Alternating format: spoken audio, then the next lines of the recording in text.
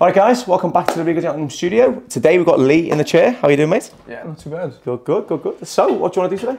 Just a good trim, I suppose. Before, there was a while there now where I was getting a lot of mullets and stuff. Oh, and yeah. Okay, recently I've kind of cut up the back, so it's a bit short now, but I don't know, maybe like a tapered fade at the front or something. Yeah. And then from there, just kind of, I'm very low maintenance when it comes to my hair. Like I do nothing whatsoever, so if I can keep it that way, like as low maintenance as possible. It's all about the shape then. So low maintenance, the shape needs to be cut in correctly, right? Yeah. So is this how, so this is just you getting up in the morning. I mean, we're filming this at 8:10 in the morning, right? So if you just got up, run your hands through your hair. Slick it back, that's it. Yeah. Slick it back, yeah. Okay, cool. So when you say taper on the sides, what do you want to do about the back though? So usually, would you want to grow that back out, or do you want that to be different in length to the sides? What would you prefer? Yeah, maybe a little bit. I wouldn't like to fade it up at the back. Like I like to have a bit more length at the back now. Yeah, but, sure. Yeah, not too long now. Not too long. Okay, cool, no worries. Well, I think what you're probably best doing then is maybe just doing a scissor cut on the back and sides. Yeah. And then just trimming that down a little bit, putting the shape into it more so than anything else. And then obviously putting the taper in to show off whatever's going on through the sides there to kind of get that shape in there. Cool, yeah. In terms of the top length, what are you thinking of here? Probably a bit off now. I think it's gone very long. If I'm having a bad hair day now, it goes a bit mental. Like Okay. So. Do you know what will help though? What will actually help? Do you see the way you've got here is kind of completely on its own and completely separated? Yeah. And that side's a little bit longer than that side, right?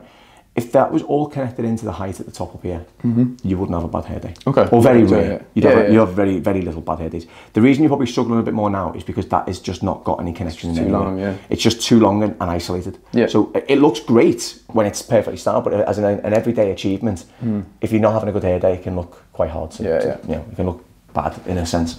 So I think if we were to just cut that in and balance that, that would look quite nice. And then you just take whatever length you like off the top. Cool. But just kind of clean up what you've got, kind of put the shape back into it, I guess. Yeah. All right. Sounds good. Yeah, sounds perfect. Good. Sweet. Right. So on this one, I'm going to do. I'm going to cut this in cross graduation for the sides here because I want to maintain length through here. Not loads, but we want to maintain length. We want it to be noticeable, like a noticeable difference from here to the back. So what I'm going to do. Coming into the side bend like so. Okay, so we're going to put the taper in here. So I just want to kind of create the guideline. This is what I want to do. And this is what starts the graduation into the taper. But this is just the starting point, okay? Like so. Just following the guide underneath. This is more about putting the shape in. So I want the back to not look too heavy at the top and a different, I don't want it to look like his previous haircut, if that makes sense. So I'll explain what I mean now. So if you look at Lee's hair now, you can see it's top heavy and then you've got the taper there. So you got all that weight up here, all that taper here. I want to make that more one length because then that will show off the bit more length at the bottom. So as you can see now, look, as that falls back, that opens up the taper for me with the graduation in there at the same time.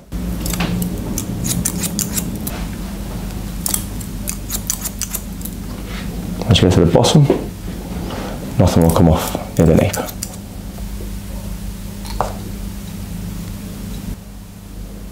There you go, see, a lot of length coming off here. But I need that to happen anyway, I need this length to come off. So this is where it's going to change the shape of the back. I do one final section, coming across the back here, and this is where I get a guide, and where we have that meeting point when we start on the left hand side in a minute.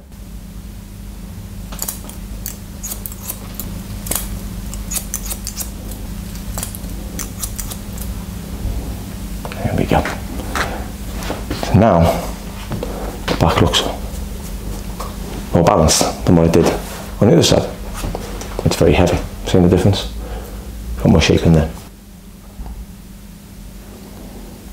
I'm following and arching this around, so following the shape of the ear. Still pull this down slightly until we get past this section, and when we get to here, so when we start to pull it out and create our new guide. So this is still coming into the graduation on the taper. That's still my guide I'm using underneath. See, everything's getting pulled down. And it starts to match up to the nape.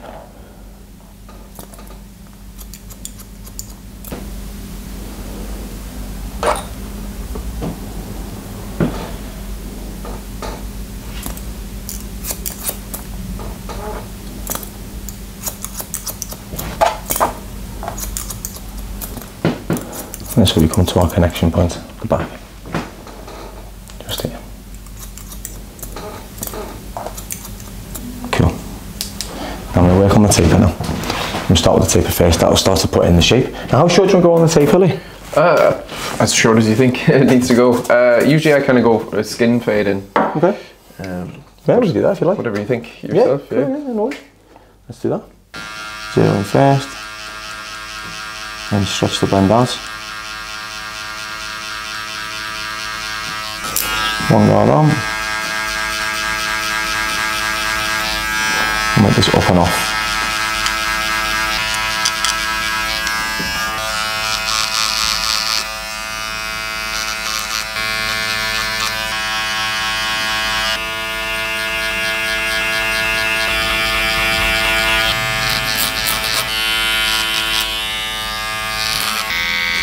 Try and strengthen up temple. Obviously, as you can see, it's very, very fine, light, white hair almost.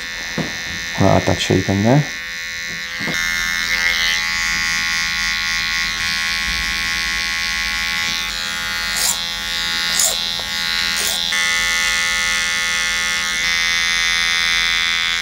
Just taking away the bottom of this so it looks nice and tidy.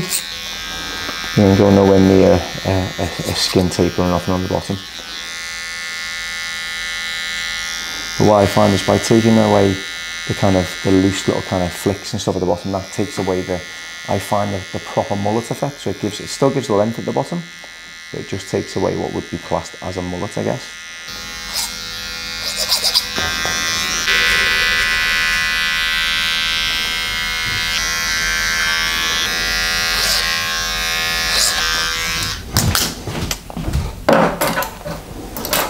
Right, so back inside's almost done. I'm going to do some fine tuning of that when it's dried off later.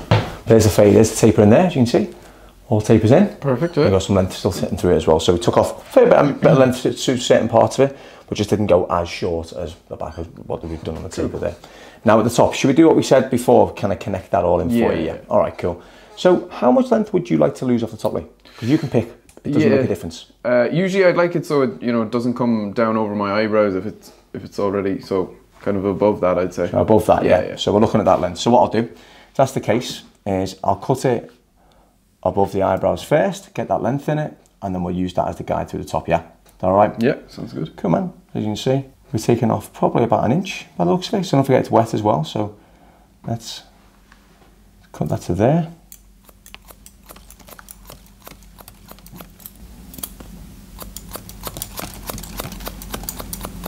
That's going to get connected in. Lee doesn't wear his fringe down, so this is not going to be worn down. This is just being used as the guide to take the top to the length that he likes. Okay, and everything from this point will go gradually shorter towards the back and then be connected on the sides as well. Picking off a lot of length on this bit here now. And this is the bit that I think this is the struggling part for Lee, this part here.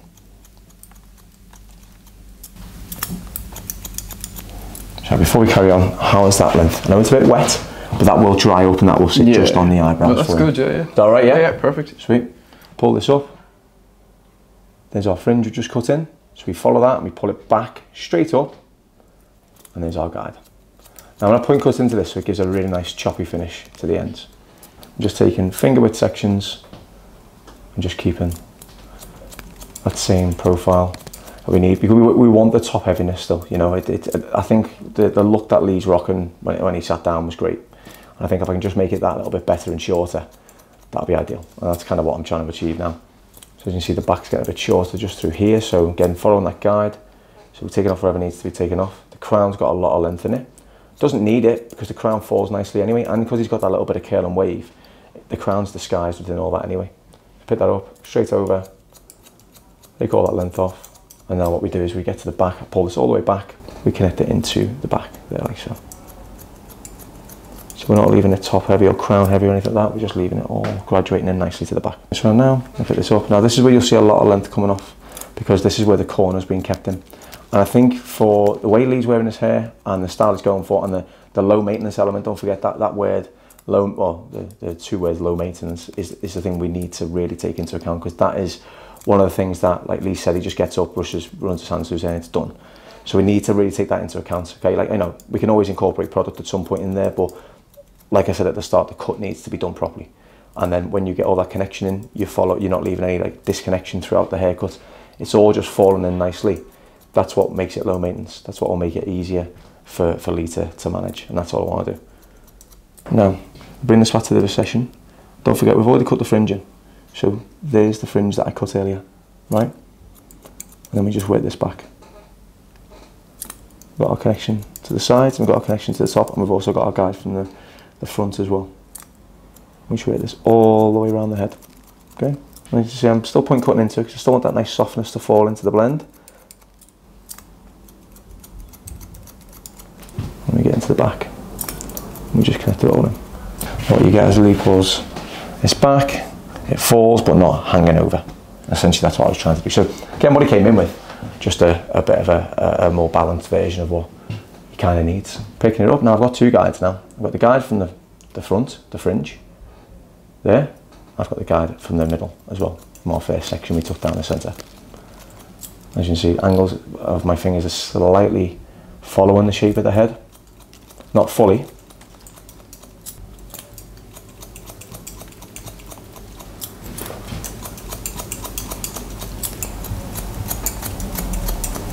We're connecting through the sides now. So we'll pull back to the recession.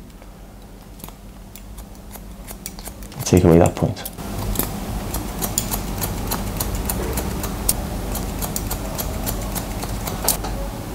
There we go.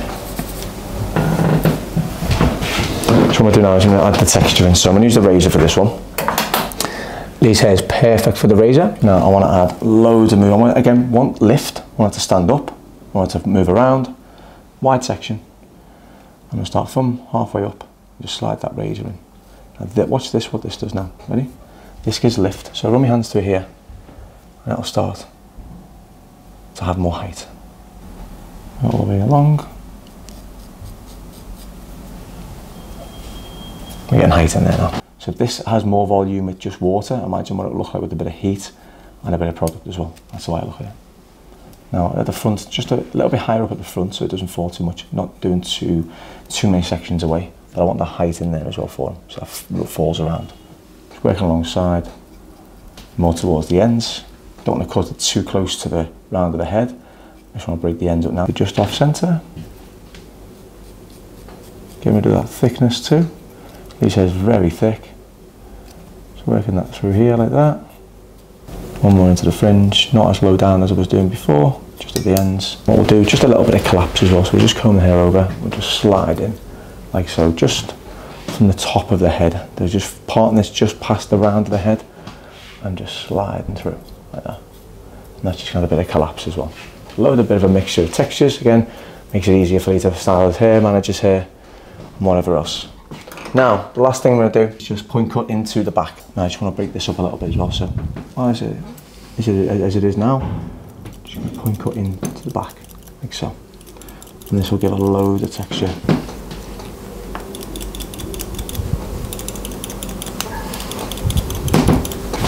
And that helps to thin out the back at the same time too. There you go, buddy. Now, I'm going to diffuse this because I want this to be really natural looking, okay? So I'm going to put a bit of... Use this one and this one. So this is a texture foam. It's like it's almost like a salt spray in a foam, right? It's got a bit more hold than a salt spray. So I find that if you're looking for low maintenance, salt sprays won't have any hold really, okay? But this has got a little bit more hold. So if you don't want to use a styling product, you don't have to. This is just something you can put straight on. Leave it to dry naturally if you want, or diffuse it, whatever you prefer to do. Cool. All right. Yeah. So is the length looking okay for you, man? Yeah, perfect. Yeah. Yeah, happy? Love it. Yeah, love it. Sweet. So, medium speed for high heat. Now dry this in, scrunch this in.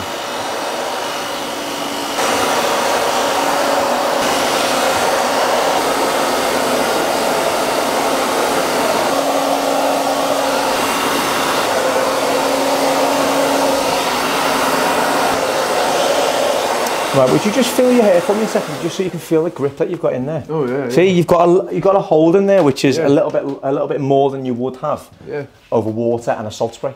So you could just rock that if you want to, and just shape it that way. Cool. Do you know what I mean? Yeah, yeah. Now I'm just going to fine tune the taper now it's all dried into shape. And now what I'll do is I'll put a little bit of a finishing product on, just because you're going out, all right? Because I know you're spending the day out in London. So what I'm going to use is this one. It's a grooming cream. Okay. All this will do is just give you that flexible hold through the day. All right. True, yeah. So the cut's already done. It's already done. So now, finishing off, I used about maybe like a pea-size amount, just enough that we can work it into the hair and just show off the haircut, basically. That's all we want to do. Okay.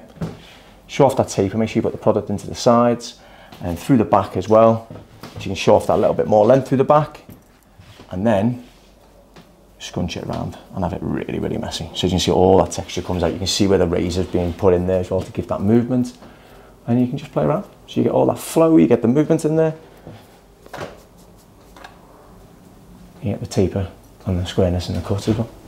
That's essentially it, man. Lovely. It's just like what you had, just a bit more balanced, as you could probably see when, you know, you can see the difference now. You took the length off you want, but also it took away them corners that you had that were kind of just dropping down, you know? So I just took that away, but then give you a kind of like longer back without a mullet. So I think it looks great, mate. I think it's a bit like a half wolf cut. Somewhere in between. It's a bit in between, yeah. I think this is, if someone's not brave enough, this is your cut. As you can see, it's still tidy. You got all the shapes sitting in there as well at the same time. You see what I mean? Lovely. It is wolf cut-esque without the actual. It's on the way. Without the wolf. It's a pup cut. There we go, man. Perfect. Awesome. Happy New Year. Yeah, absolutely. Thank you very much, mate. Thank you.